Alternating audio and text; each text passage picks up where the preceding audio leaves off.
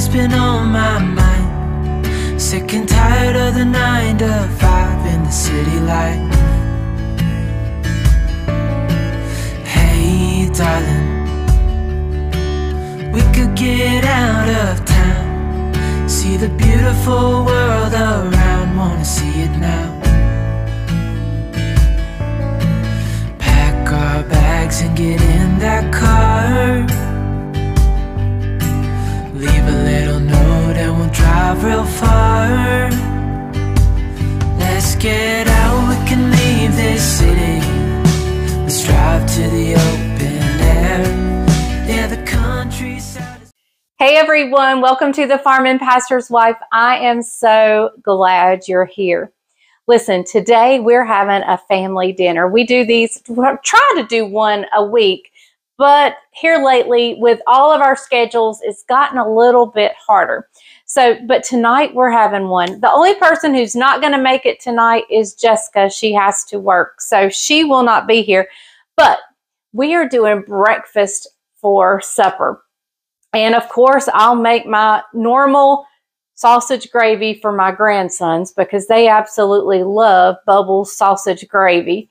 And I'll make homemade biscuits with my Formula L biscuit mix, so forth. So we will be doing all the normals. I'll be frying up some bacon, but we're also going to do a French toast casserole. Not just a French toast casserole, but a honey orange French toast casserole. We're also going to be doing a hash brown casserole along with everything else that I have. So it's going to be a big deal. There's going to be tons of leftovers, but hey, we're doing it. So listen, today and tomorrow's video, I'll probably have on the same outfit unless I can talk myself into going and changing my shirt just so I know how to edit the videos. But if you see me 2 days in a row with the same shirt, that is why. So we're going to make this orange casserole. So let me gather everything I need. I'll meet you back right here. Before we dive fully into seeing this casserole come together, let's take a look at what we've got Isaac doing on the farm. We had a job that needed to be done and to be manned. And so let's take a look at what Isaac's doing on the farm. Well, we had a little spot cleared over here at the farm, and it's been sitting up here for what, maybe a year.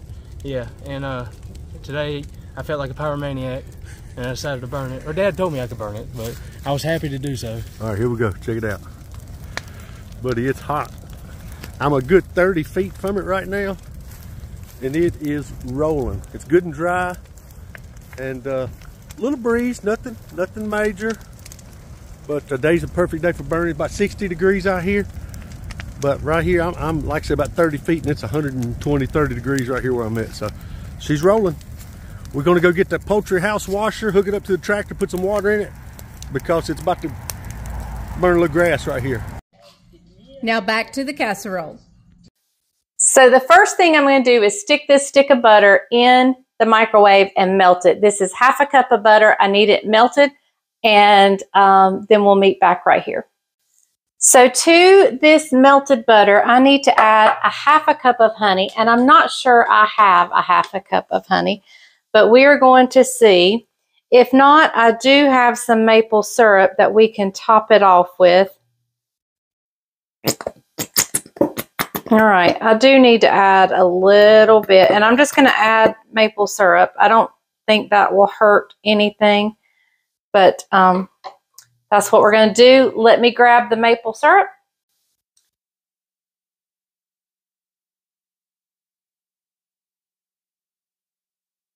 Well, I think that worked out wonderful. That was exactly what we needed. And I'm just going to pour this right into our butter and being sure to get out every last bit of it.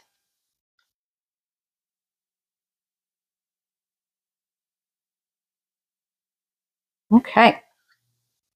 All right. Now to this, we're going to add in 2 teaspoons of cinnamon.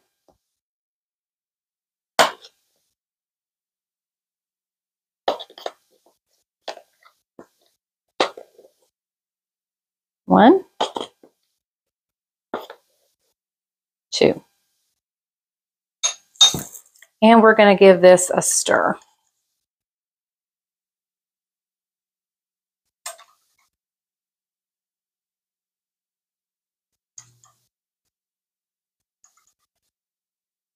Okay, so I have a greased 9 by 13 dish. Making sure my mic is on. I always do that. after I hit record, then I decide to check. But this is a greased 9 by 13 pan. And we are going to put this honey butter maple syrup cinnamon mixture. I probably could have used all maple syrup. I do have some more maple syrup, but the recipe did call for honey. So I did want to follow it pretty closely. All right, so we're going to set this aside briefly. I'm going to actually see if I can squeeze out some more of that honey. There's a little bit left in there. Don't know that I can get it out, but there it comes. There comes a little bit. Okay. All right, so let's set this aside briefly. And I have here a French loaf. Okay. And we are going to slice it up. I'm going to cut the end off. And we're going to use about 1.5 inch slices.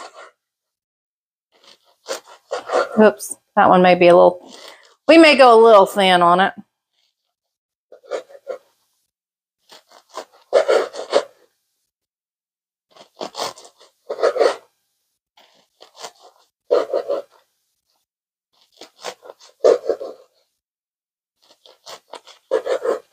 Okay, and in my pan, I greased the sides and the bottom.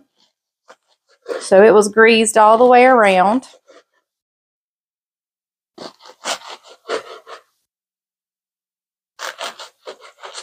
All right. So let me turn this way. We'll bring our pan this way. And we're just going to evenly lay out our bread.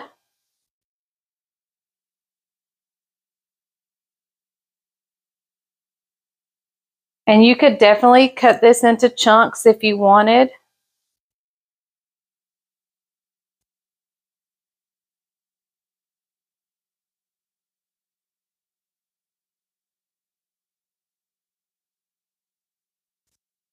All right. I think what I'm going to do is cut maybe these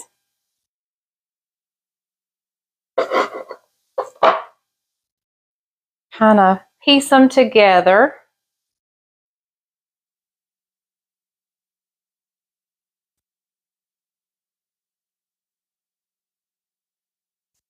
Let's see if we can't get one more in there.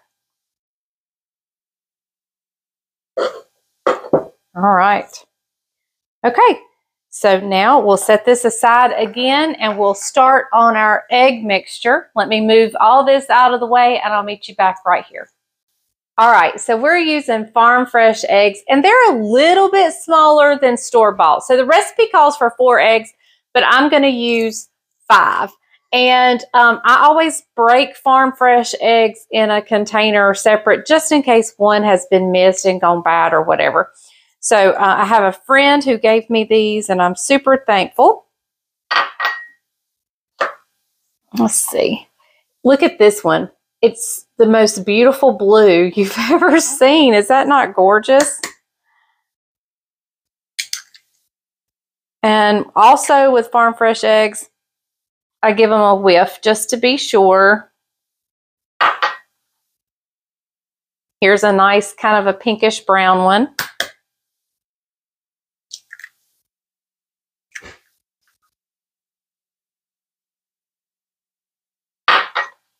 Another kind of greenish blue.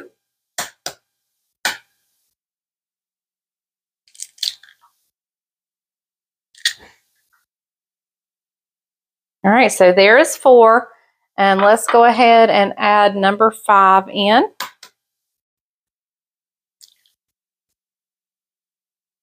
These eggs are amazing.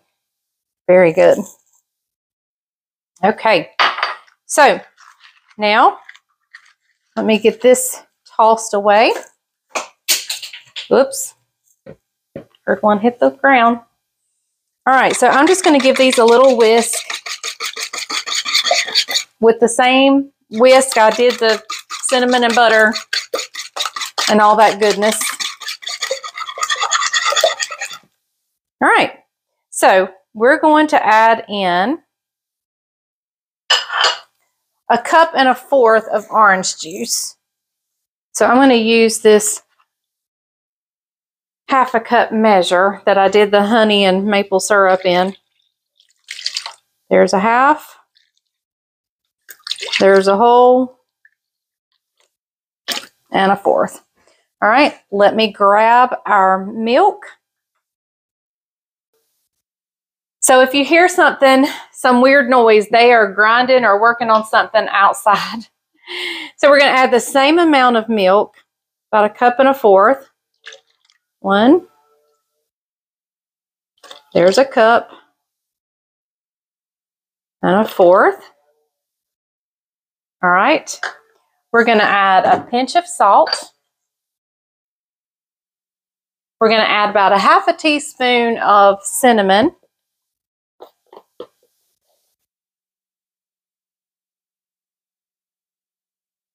I'm actually going to grab some vanilla. It doesn't call for vanilla, but I think we're going to need it. Or I just think I would like it better if it had a little bit of vanilla. I know we have the orange flavor, but I think vanilla will be fine with it. I'm going in with 1/4 cup of granulated sugar. Let me grab the vanilla real quick.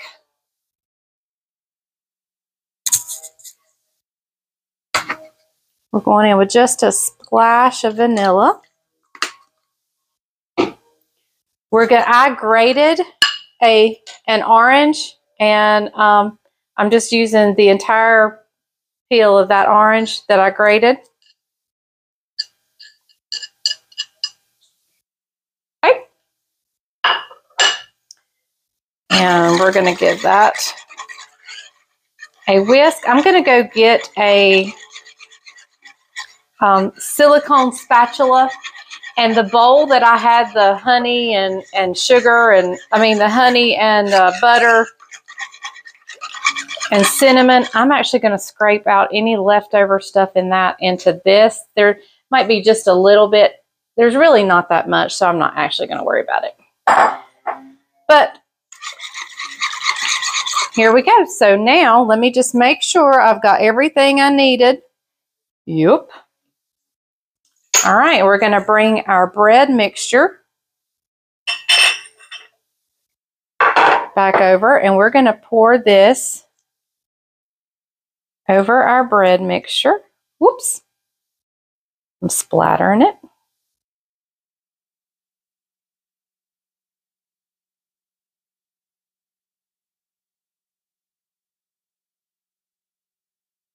All right, and this is going to go sit in the refrigerator for a little bit, and it's going to hang out. Look, you can see those orange bits on the bread. I don't know if you guys can see that. Isn't that beautiful? Okay, so I'm going to wrap this with some saran wrap. It's going to go in the refrigerator. And if I was making this for breakfast, this is breakfast for supper. But if I was making it for breakfast, we would make it at night, let it sit in the refrigerator overnight. But since we're having it tonight, I'm making it this morning. We're going to stick it in the refrigerator, and it'll be okay till we get ready to fix it. So I'll see you back when it's time to bake it. Okay, everybody, the casserole is ready to go in the oven, except for I want to drizzle it with a little bit of melted butter. And I'm just going to drizzle just a little bit over it. This is about a 1/2 stick, about 1/4 cup.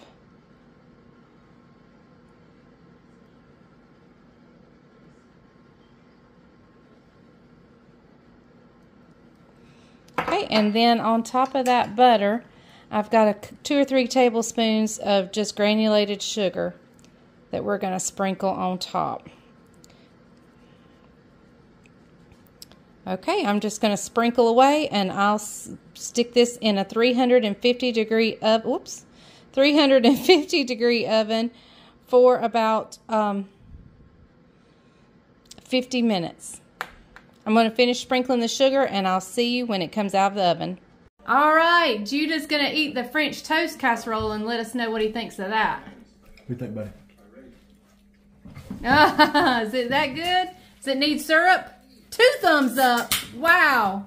Levi's favorite thing is Bubbles applesauce.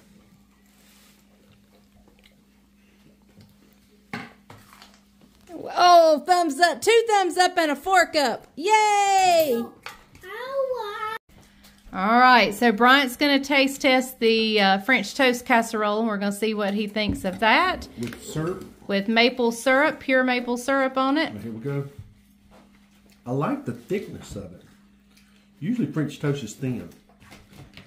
Ready? Yep, I'm ready. Oh, that's delicious. Is it good? Oh, that's really good. Can you taste the orange in it? Some applesauce. I don't know that I can taste the orange, but the texture is good. It's not soggy. It's really good. Really good. Okay, does everybody else tasted it? I can taste the orange. You can taste orange? You got the orange? Yeah, I got the orange. It's good. Great flavor. Very good. All right. So, everyone, I had to come in the bathroom to get a little peace and quiet to talk to you guys. I am keeping 2 little boys today, and the TV's blaring, they're laughing, and so anyway, I came in here just so I could talk to you guys. That casserole was absolutely amazing. Amazing. You need to try it. It is an elevated French toast. Bryant says he loves it, that could be my forever French toast type casserole. So it was very, very good. I actually did not taste it until the next day after we had it for supper, and it was so good. That whatever you put at the bottom, that honey and butter and stuff that we put down on the bottom, oh my goodness, it was so good. And it just gave it it was so good, and the orange was perfect. So definitely try this. It's very reminiscent of something you would get at a bed and breakfast. It's an elevated French toast. It was so good. So be sure to give it a try. Hey guys, thank you so much for joining me. I appreciate it so very much. And remember, if the grease is hot enough, you can fry anything. Bye y'all.